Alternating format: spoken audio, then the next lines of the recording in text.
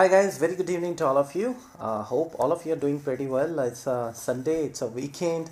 I hope you are having a lot of fun. So let me just talk about today something I got it very interesting from one of my subscribers, Mahmood, and he actually sent out this Excel file to me. I'm gonna show, and he said that he's not able to make the x-axis on this chart, and he wants obviously the help.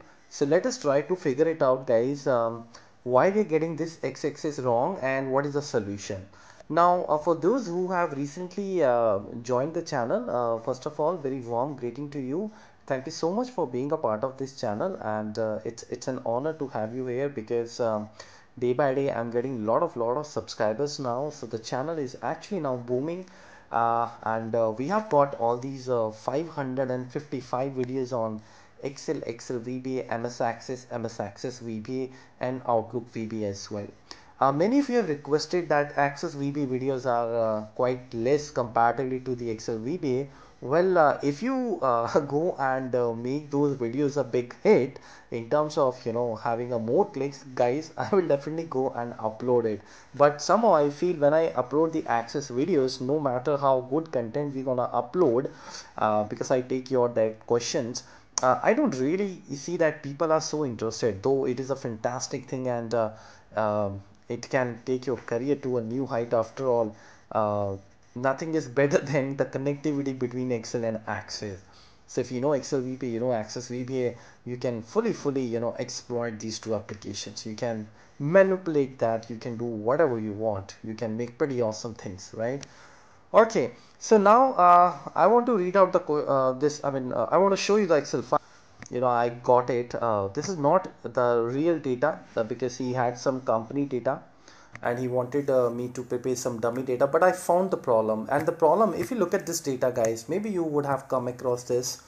Now you see this chart is not showing the x-axis properly.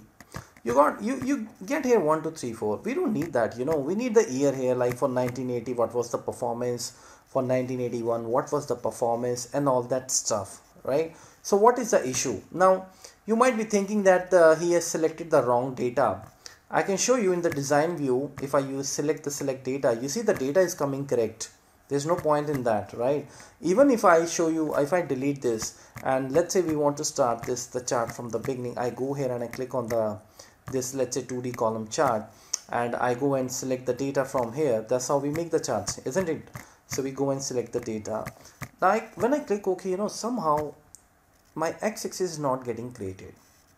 And in fact, in the y-axis, if you see, this looks absurd because your number should not be greater than 364. In the 1988, you have the highest performance, right? But the number, you look at this, starts, it goes up to 2500. So actually what is happening here is basically your x-axis is considered, I think, in the y-axis. It could be any reason, but what I am able to understand looking at this problem is that if you go to your the design view, select data, don't select the table like this. You should go and break this table in the two ways. You go and give your legends manually, you go and give your axis manually. I'm not sure how many of you know that, but generally when we create the chart we always select the data, but sometimes the problem comes like this. Now I'll tell you why the problem is coming like this. First of all, guys, actually your x-axis basically picks up the x-axis, on the x-axis on this horizontal axis. If you go and convert this 1980 into a text, it's gonna pick up it. I think the chart intelligence get confused here because this is also the output in the number, this is also the output in the number. Output means actually the formatting, and that is the reason somehow your chart intelligence is not able to pick up these things. Now for example, to prove what I'm saying, I go delete this. Now these are all the things which comes with the experience. Maybe I may not be 100% correct, but I know that this solution is 100% correct.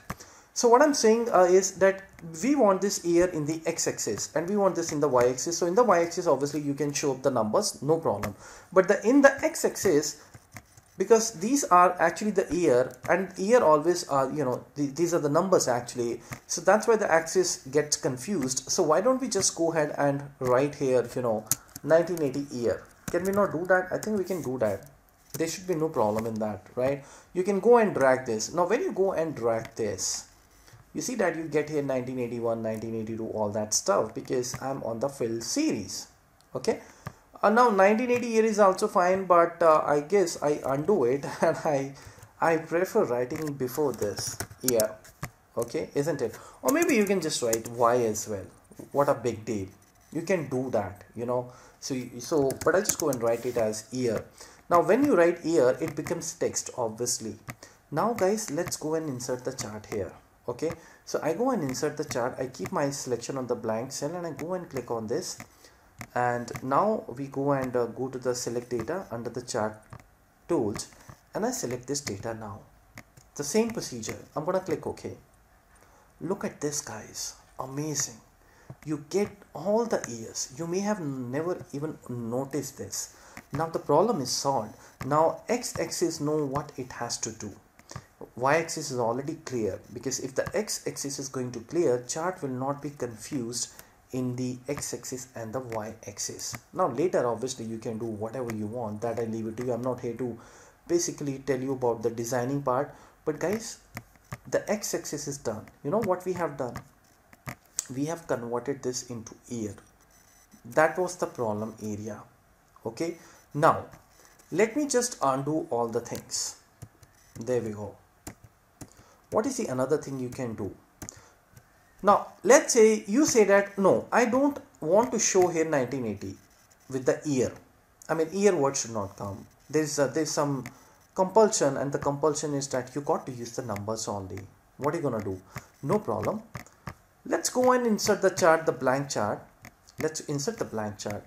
Now you know what you do when you click on the select data. By the way, you can also right click on the chart and you can go to the select data from here also.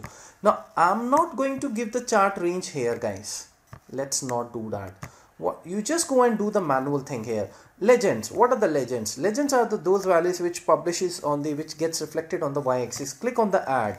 What legend you want? Output. You want output, right? So you can write here output, or whatever you want to do. I mean, you can also select the cell. That's okay. This is the header which will be created in the legend. But what this legend refers to? So you go and select the entire series. Done. We are okay. Click OK. You can see the chart getting formed. Similarly, go to the horizontal axis. Click on the edit. Where is your axis? This is my axis. Yes, this is my axis. Go and click OK. When you want to click OK, you see that automatically the chart is going to be formed. This is the another method. This is also you can do. So not necessary that every time you have to select the data. You can also give the legends and the horizontal axes, you know, that way. If you have one more output, let's say I write here output 2, and there is one more number I'm going to write here. Let's say this is your number. Okay, so what if you have the two outputs? No problem. Again, you go and right click and select data, and you want to add it in the legend, obviously, because x-axis remains the same. It can have only one value. You add the legend. What is the legend? The new legend, it's output 2. You can select, you can type in as well, and I go and select this, and I go and click OK. Now we should be able to see the two legends, right? Now when I add the legend, you see your axis again gone, right? Though it shows here 1980, 1981, 1982. Well, it shows, I think it is fine, but again, maybe you can go here and you would like to change that, because whenever the change happens, x-axis is going to kind of, you know, remove from here. So this is also the another method, right? So that's all up to you what you want. I prefer using the year, guys, right? You can use the year. Now let me again delete this particular chart. Now as I said that, you know, maybe if your team says that they don't want to see the year here because they just want the year to reflect there as a number, then maybe we can do one thing, guys. You know what, you can do one thing. You convert this number into a text, isn't it? I think that way maybe you will be able to form the chart. So we have a different way of doing it. I don't have to convert this you know, to convert this into a text.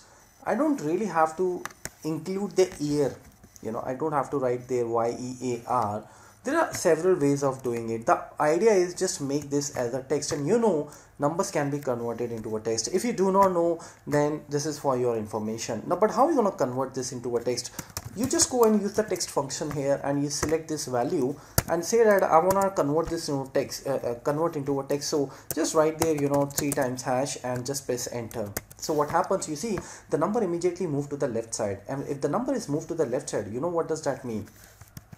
That means it is converted, and you can check that. See this, I'm gonna use the isText function here. Are you the text? Yes, it says true.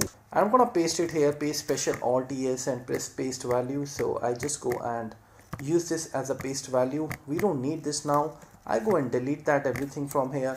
Now let's go and make the chart on this, guys. Okay, so I just go and give the same formatting to this, let's say output 2. Now you go and make the chart, and I'm sure the chart will get found, because now this is year is not a number, though it looks like a number, but you converted that. So let's go and check that. And these are all the fundamentals, you know, if you know that, you can sort out anything.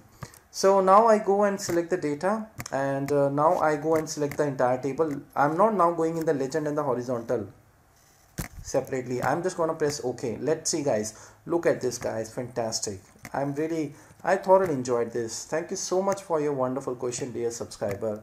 So this is something, if you ever have faced, guys, this is how you can sort out. Now these numbers, you know, they look like a number, and it doesn't matter, because user, whether it is a number or it is a text, as long as it is telling me that the performance was in 1980, 1981, it does not matter to me what it is in the background, right? But it is a text, so that's why you are able to see this now in the x-axis. So I have given you, I think, 3 solutions, right? You can go and select the source data. You can separately make the legends horizontal axis. The second thing is you can convert the year into a text using the text function, right? And the third thing is that you can also directly write here alphabet called year 1980 or y, whatever. I mean, the moment you insert any character in the number, you join it with the number, you know, that becomes the alphanumeric number. And that was the whole purpose. So I hope you thoroughly enjoyed this another series in the MIS automation, because I'm picking up all the questions you know, from the emails you write and the comments you post on my channel, and they are all, I am uploading all these under the MIS automation, so that people who want to make their career in the MIS, and people who are in the MIS, you know, these sort of scenarios we generally face in our day-to-day working. So I hope this is going to give you great help. So thank you so much, guys, and keep subscribing, keep liking, keep loving, and spread the knowledge among community. Let's, you know, when we gain something, it's our more, you know, moral responsibility also to give it back to the society. So thank you so much, and I'll see you soon. Bye bye.